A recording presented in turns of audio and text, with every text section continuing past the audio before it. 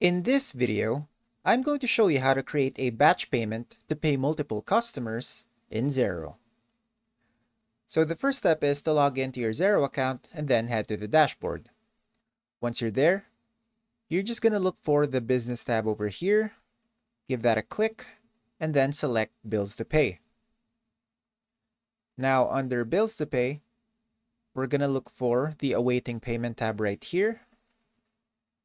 And then we're just going to select the batch of payments we wish to settle. So we're going to go ahead and do that right now. For example, we'll take the Capital Cab Co., Power Direct, Bayside Wholesale, and maybe Swanston Security right there. Now, once you've selected the batch of payments you need to settle or you want to settle, we're going to go ahead and click on Make Payment. And then from here, we're going to select Batch Payment. Now here we'll be able to see the details of our selected bills to pay. You can see that they differ in the references, the due date, and the bank account, as well as the details and other payment in USD right here. Now what we're going to do is select a payment date. We're just going to use the date today, and then select the bank account that we wish to take the payment from. So for this example, we're going to go with business bank account, and then we're going to add some details here just to indicate the batch payment. So we're going to go ahead and just use batch payment 1. Now to cross-check this, what we can do is head to our contacts right here. I'm just going to open this in a new tab. So click on contacts and then hold control and then click on all contacts so that it will open in a new tab just like this. Now from here, we're just going to search the contact we have in our batch payment. So for example, we have Capital Cab Co. I'm just going to type in Capital Cab, and then we should see the contact right here. Now we're just going to click on Edit, and we'll see the details of that contact right here. And if we scroll down to financial details, we can see this bank account number, which is basically just 1234567899012, with the details of demo-GL. And if we go back to our batch payment, we can see that the bank account matches right here.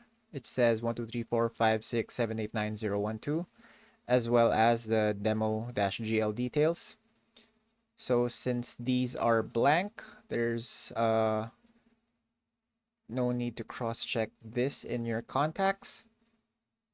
But we'll try to check if the same goes for Power Direct. So we're going to look for Power Direct in our contacts real quick, just to show you how this process goes. Hold on. There should be no space right there. There we go. Now we'll do the same. Just click Edit. Scroll down until you find the financial details. We'll see the same details for demo-GL, and for the bank account number 3451234, and that should be matching up perfectly. Now if we check for those that don't have these details, we can also check this by heading to our bills to pay once again. So we're going to click business on this second tab we just opened a while ago. Open up bills to pay and check on awaiting payment. So we have Bayside Wholesale and Swanston Security right there.